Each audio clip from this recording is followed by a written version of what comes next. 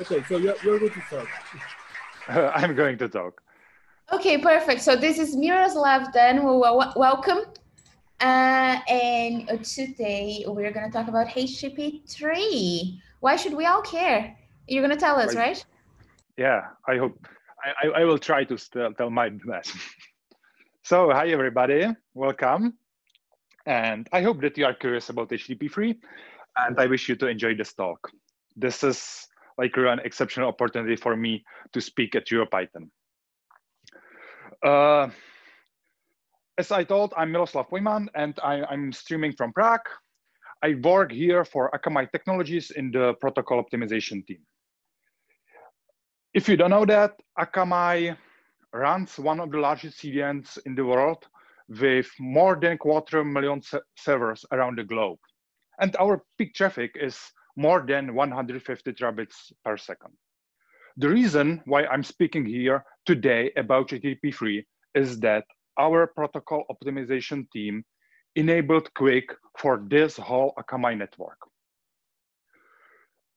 If you are wondering how QUIC is related to HTTP3, then you are watching the right video, because I will explain you what QUIC and what HTTP3 are in next approximately 40 minutes.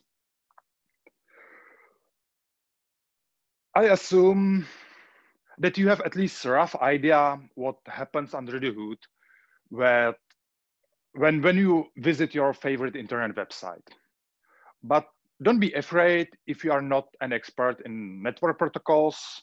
This is an introductory talk, so I will start with a quick recap to make everything clear.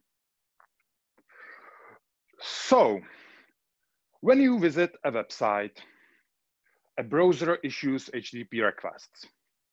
And HTTP is a simple text protocol. You can speak HTTP yourself, even without a web browser. You open a TCP connection, for example, using Telnet or Netcat, and write your request. Hit the return key twice, and the server should set a response back. That's all. It's that simple. And I'm pretty sure that most of you know this. That most of you know this protocol because it's here from the 1997.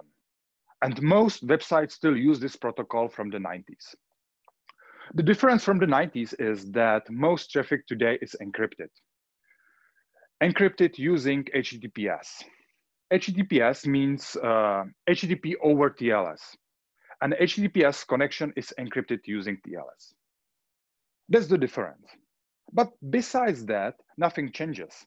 Once I open a TLS connection, for example, using OpenSSL, I can write my HTTP request as just I did before.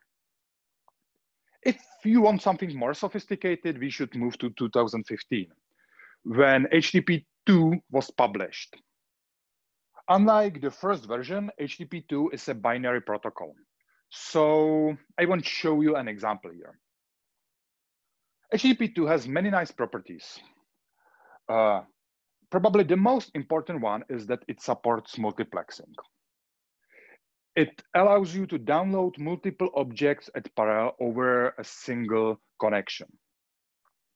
To see why this is useful, let's look at an example how a web page is loaded using HTTP 1.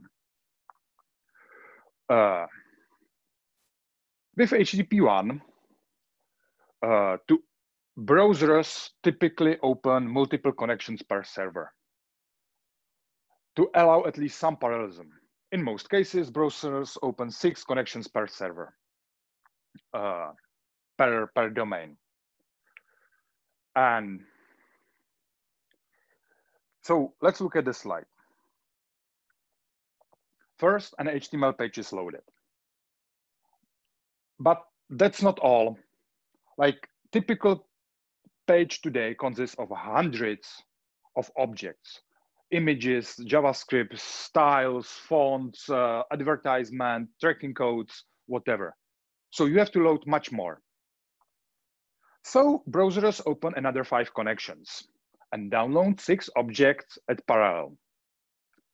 The Yellow and red lines measure the time necessary for connection setup.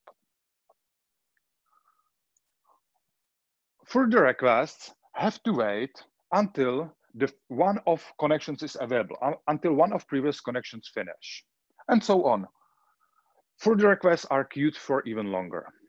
In the diagram, the green bars are waiting times, a latency, a time between a server sends a request and gets a response. And as you see in this example, these green bars and the waiting before can be much longer than the very tiny blue bars at the end, which measure actual download times. The described issue is called HTTP head-of-line blocking. The issue is that HTTP requests are blocked until one of 6 connections is available.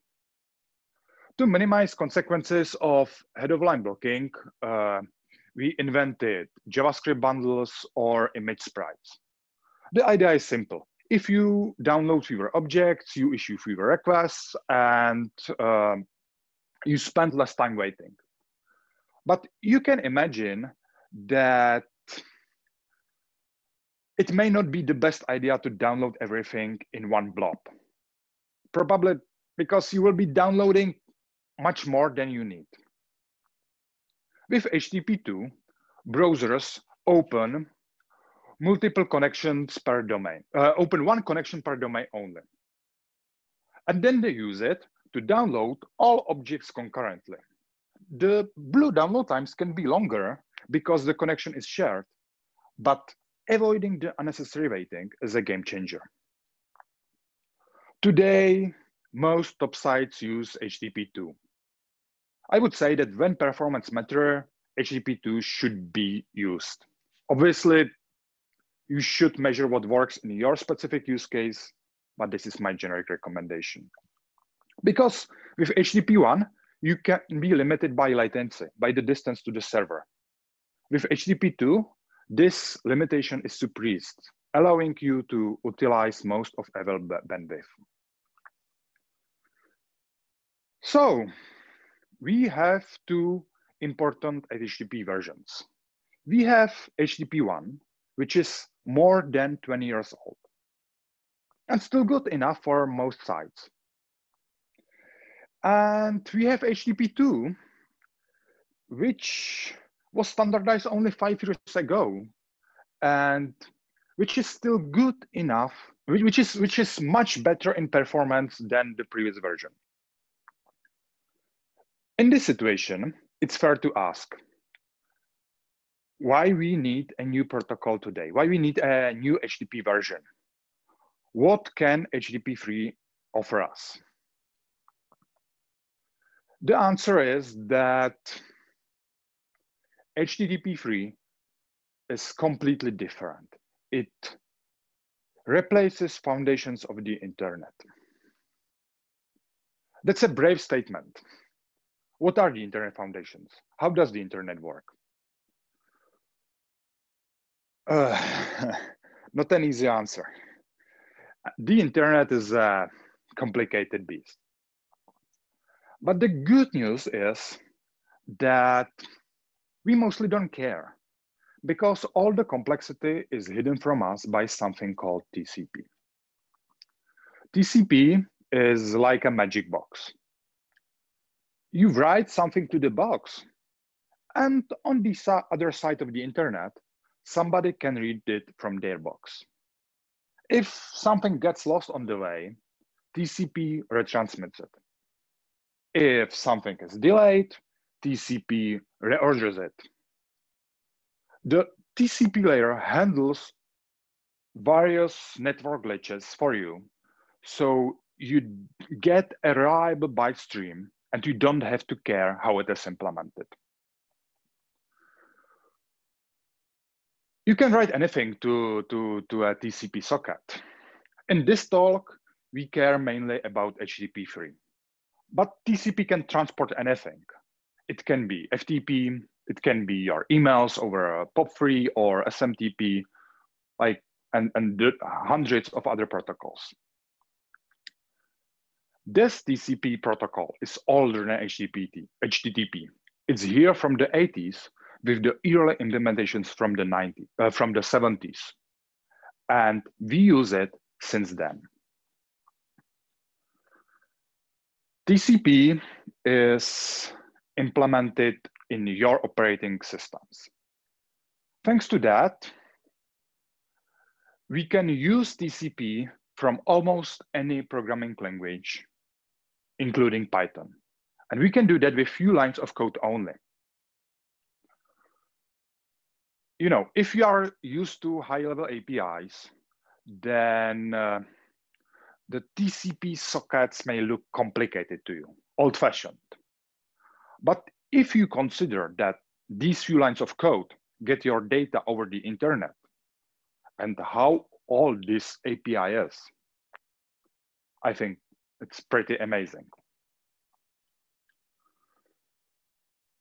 I have already told you that HTTPS is HTTP over TLS. And TLS is just another box that sits on top of TCP. It encrypts everything that goes in and decrypts everything that goes out. TLS prevents eavesdropping or data tampering. That means that nobody can read or change your payload. And similar to TCP, TLS is also protocol independent. So we can write HTTP to it. We get HTTPS. But for example, FTPS is FTP over TLS over TCP. And now, what would be our options if somebody denied us from using TCP? TCP has a younger and less clever brother called UDP. UDP is primitive compared to TCP. With UDP, you send your packets and they may arrive or may not. And if they arrive, they can appear in any order. It means that your app has to handle any network glitch. Typical UDP use cases include DNS, online gaming, or real-time streaming. So if we had no TCP, we would probably have to use UDP. There are other protocols, there are many other protocols, but in practice, only TCP and UDP are supported over the internet by the devices in the wild. So if I had to use UDP and I wanted something reliable like TCP, then maybe I would try to build something like TCP on top of UDP, you know, some kind of abstraction to reuse my code between applications. And maybe, you know, maybe that may not be the worst idea. Maybe the thing that we built on top of UDP can be actually better than the original TCP. Say hello to QUIC. QUIC is a new transport protocol designed in Google. It emulates and improves TCP on top of UDP. QUIC is TCP redesigned and rewritten from scratch. QUIC has to implement everything normally provided to you by kernel of your operating system. It has to implement it in your apps in user space. And similar to TCP, QUIC retransmits and reorders packets so you get a reliable byte stream and you don't have to care how it is implemented. The difference from TCP is that QUIC has TLS built in. Everything delivered using QUIC is encrypted by default. And when we compare this to TCP, QUIC can be also used to deliver any message, including HTTP. at least in theory or in future. In practice today, we use QUIC almost exclusively with HTTP. But in this talk, we care HTTP. We care about HTTP3. And this gets me to HTTP3. HTTP3 is HTTP over QUIC. HTTP version 3 is similar to HTTP version 2, but it is delivered using QUIC, using UDP instead of TCP. That's what makes HTTP3 so interesting. It uses a completely different transport protocol under the hood than we used since the 90s. But one does not rewrite like TCP layer just for fun. The new layer should give us some advantages. So what they are? The main advantage of QUIC is that it's multiplexed. It supports many independent streams, many independent logical flows within a single connection. Wait. Did you listen to me? Didn't I tell you that the multiplexing is the main advantage of HTTP2? I did, but let me explain the difference. HTTP2 is multiplexed, but the underlying TCP is not.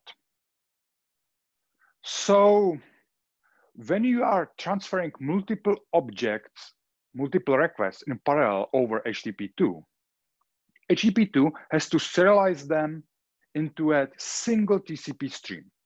And that single TCP stream is guaranteed to deliver in order. And now imagine what happens when one packet is lost. Everything is blocked. Everything has to wait for that one packet. One lost packet completely stops everything. Your operating system can have the request the object you need in its buffer, but it won't give it to you because the TCP layer promised to return everything in order. This is called TCP head of line blocking. So with HTTP2, we got rid of HTTP head of line blocking, but we got the TCP head of line blocking instead. Slightly better, but not much. QUIC, unlike TCP, supports independent streams. It knows what objects are in what stream. Thanks to that, when one packet is lost, only objects delivered in that packet are blocked. Others can continue. This can improve performance and user experience on lossy connections. Another important QUIC advantage is that it offers a faster connection setup. I probably don't have time to go into much details here, but the problem with TCP is that it has too many layers. So you need one round trip to set up a TCP connection. Then you need at least one round trip to set up some encryption context, to set up your TLS. So first useful data can be delivered in the third round trip at best. With QUIC, you have one layer less. The QUIC handshake and TLS handshake can happen at the same time, shortening the connection setup. But we can make this even faster, even better. QUIC also supports so-called zero RTT. With the zero RTT handshake, we can include useful data with the handshake.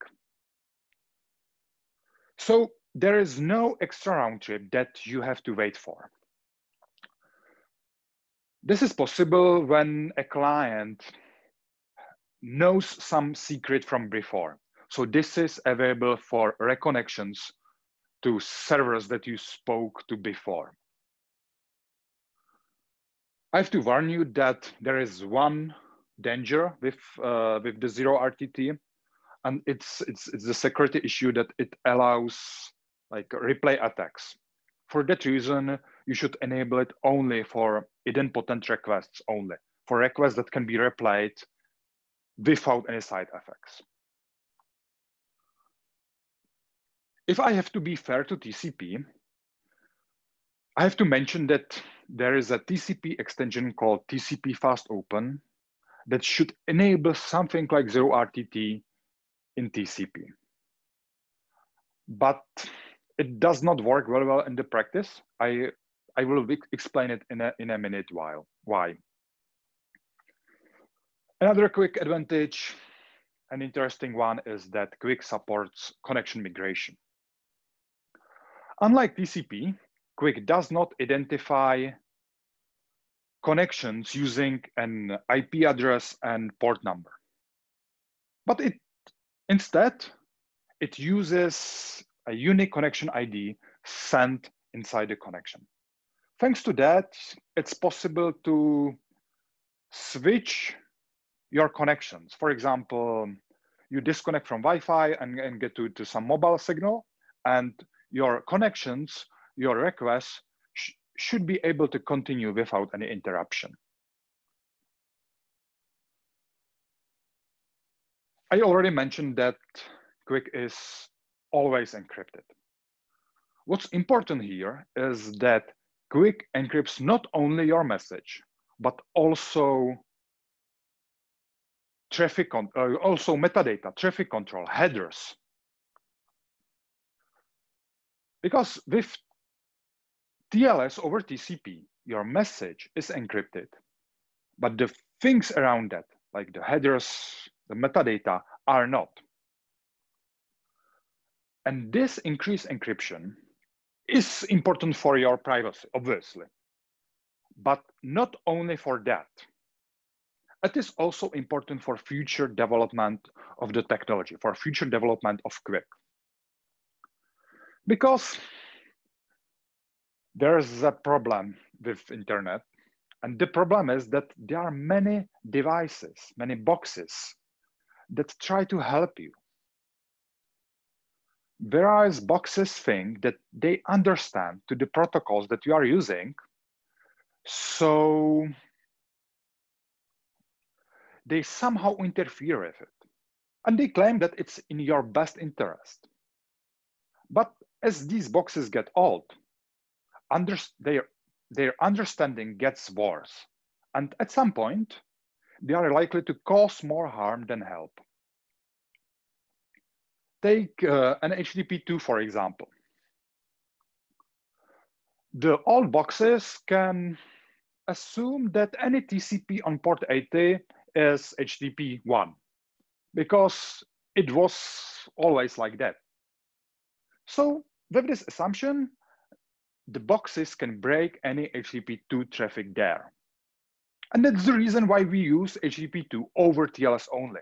We use encrypted HTTP2 only, because when something is encrypted, middle boxes don't see it. So TLS can hide HTTP from the middle boxes, but the problem remains because the boxes still see the TCP layer. I mentioned TCP fast open, the thing that's something like zero RTT in QUIC. It was never widely adopted because there are many boxes that consider traffic with this extension invalid, and they can drop this traffic. So TCP fast open can become like TCP slow open.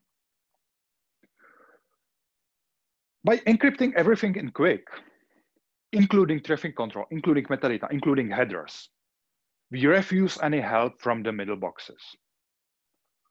Thanks to that, the QUIC protocol can evolve in future. We say that QUIC avoids ossification. There are other advantages. An interesting one is that QUIC offers much faster development. Because it's implemented in user space, it's implemented in apps, you can upgrade QUIC with any software upgrade. You get a new browser version and you can get a new QUIC version. QUIC also offers better options for congestion control or loss recovery. That's a very interesting problem. My protocol optimization team spends a lot of time on that. The idea is that you want to send data fast enough to utilize your bandwidth, but not too fast to cause packet loss. But no technology comes with advantages only. So there are challenges for QUIC too. From my point of view, the main problem with QUIC is that it's new. So for example, internet providers may not expect regular traffic over UDP, and they can rate limit it or even block it. And because QUIC is not implemented in operating systems, apps have to provide their own implementations. And if we compare like random implementations with the TCP stack optimized since the 80s, like quality of QUIC can be questionable. And probably the most discussed challenge is the CPU usage. There's definitely an area where future development and optimizations can help. But let's move from theory to practice. What you can try today, what's the current state of HTTP3? I hope that you are curious. But before I get to that, I have to clarify one important distinction between two QUIC implementations. We have Google QUIC and IETF QUIC. Google QUIC or GQUIC is proprietary open source. Is that possible? It's open source available in Chromium, but developed by one company, by Google. It's not standardized and it can change with like any Chromium or any Chrome version. On the other hand, IETF QUIC or QUIC with no prefix is the upcoming standard. And IETF working group is finalizing it, so we will hopefully have an official version soon. These two versions are not compatible, and support for them differs. That means that when we discuss support, we have to mention support for what of these two versions. Let's start with GQUIC. It's quite likely that you are already using Google QUIC today. When a Chrome browser connects to a Google server, it will very often use QUIC. It will use QUIC in most cases. And Chrome is a quite common client, and Google services are also popular. So significant portion of traffic today is already over QUIC.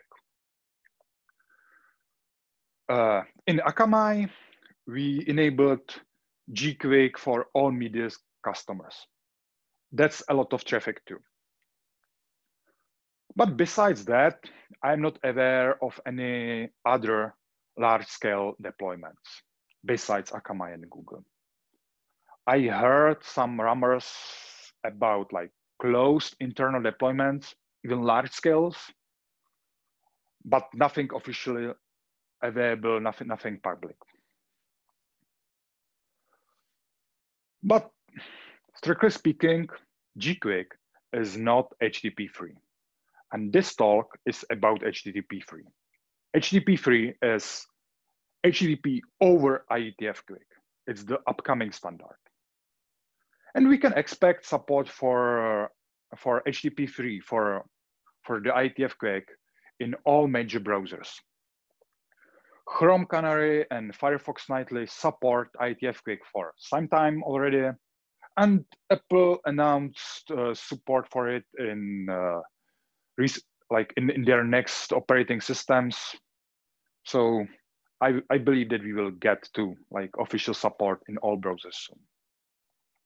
Speaking about clients, special mention belongs to curl, which has an experimental support for HTTP3.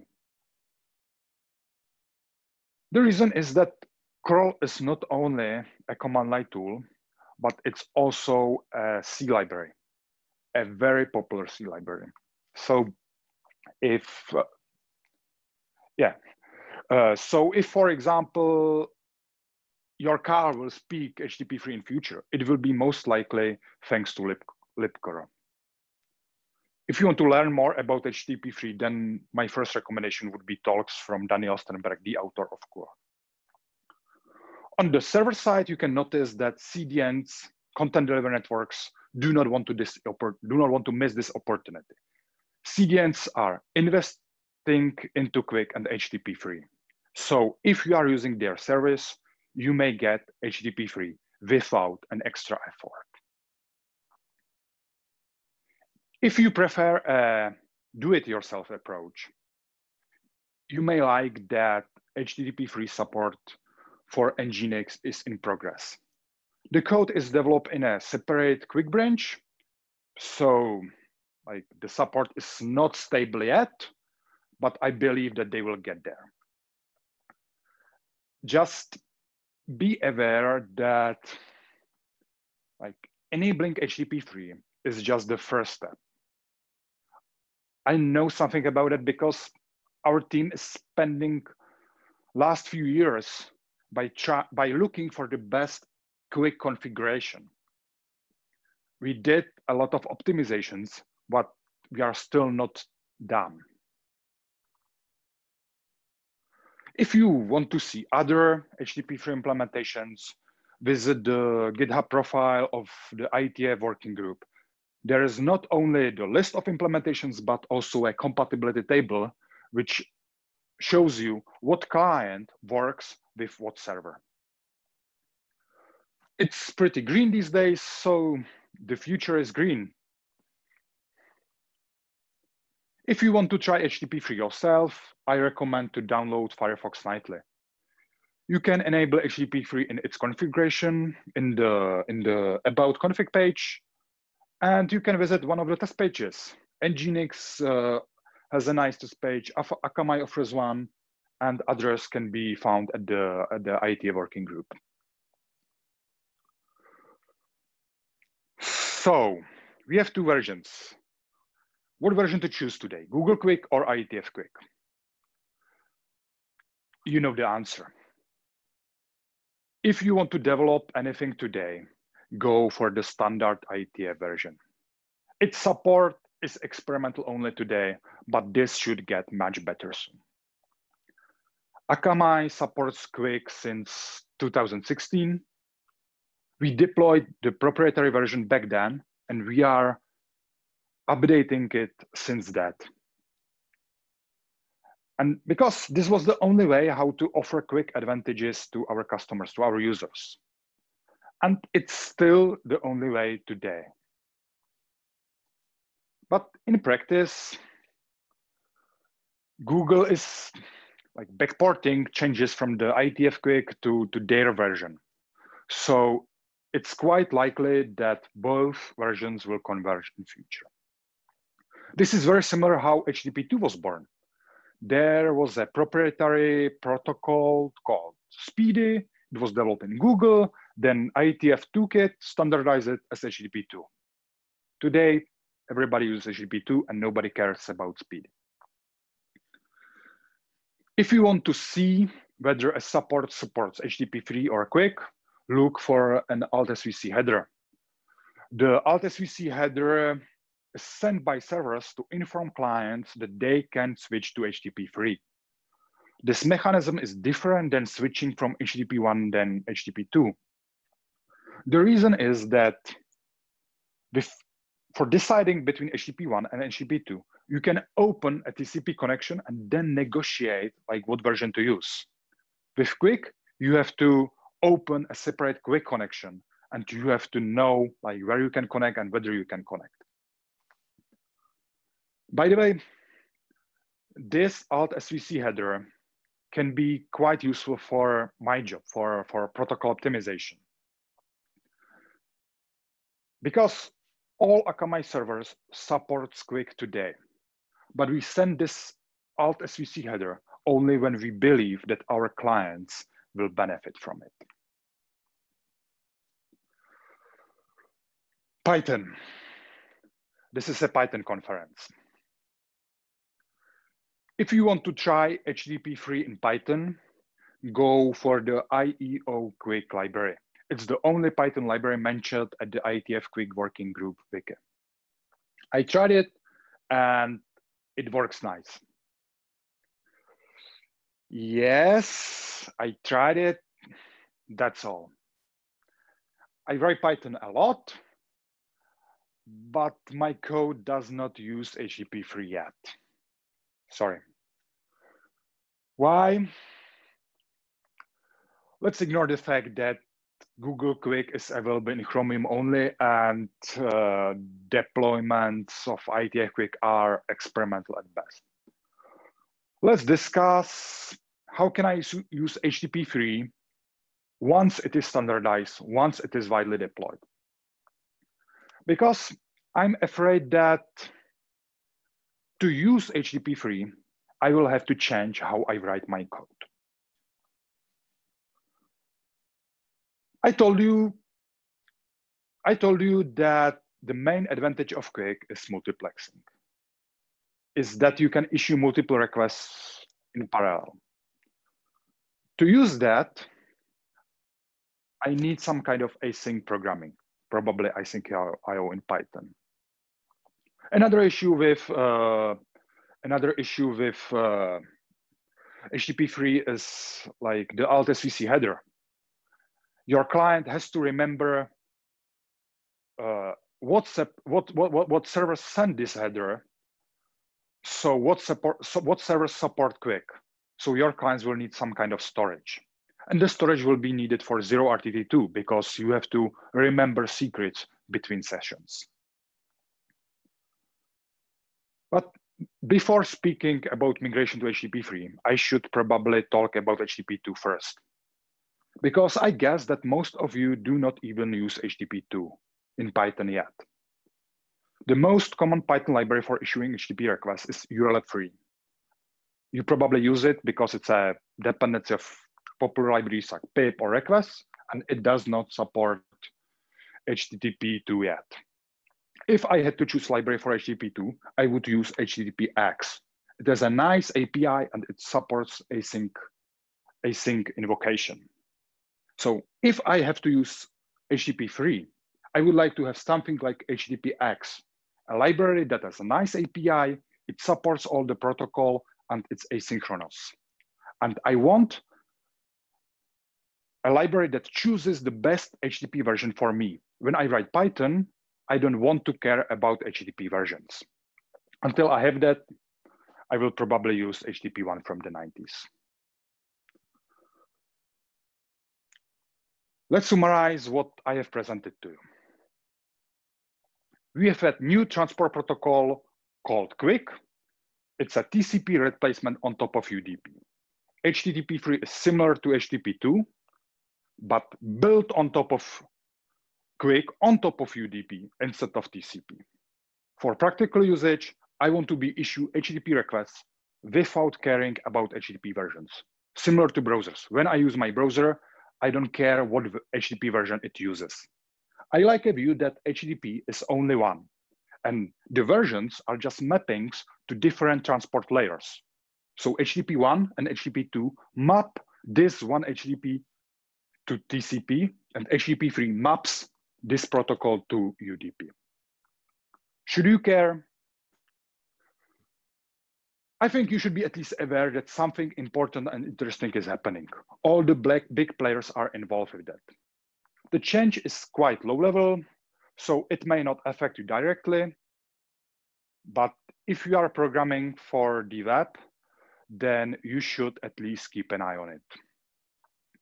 If you want to learn more, I already recommended talks from Daniel Stenbergs. If you want more details or more critical view, look for talks from Robin Marks. Obviously, I should not forget about like the IETF QUIC working group, and even more links are at my personal homepage with these slides, and you will find the link in the schedule or like in the chat. And that's all from my side. Thank you very much for listening to me. Thank you. I will play the applauses, and I will remember to tune it up later. So we have thank you. That was a really nice, really interesting talk. So we have time for maybe 1 or 2 questions, not a lot. So I will pick one. Mansoor is asking if he's saying QUIC is adding another layer of encryption below TLS. I think that's also a question. It's and not. Sorry, and if I also asking if he's adding a performance delay or more, or if adding more delay because performance. Like QUIC is not adding another layer. Like you can use HTTP without TLS. So compared to plain HTTP, it's adding another layer. But if you compare it to HTTPS, it uses the same layer. It's just like integrated to the protocol itself. So you have to use this encryption.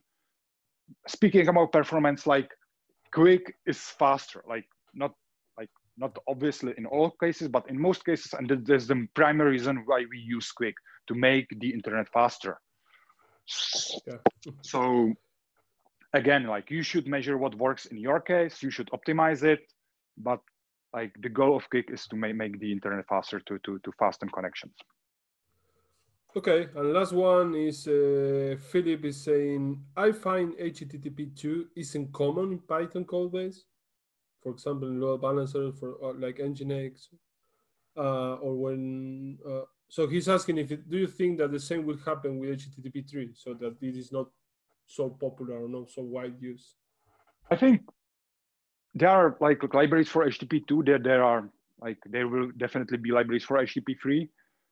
Me personally, like I would recommend for most use cases, like write your apps as you do so far, like for speaking at the server side, and let the server handle that.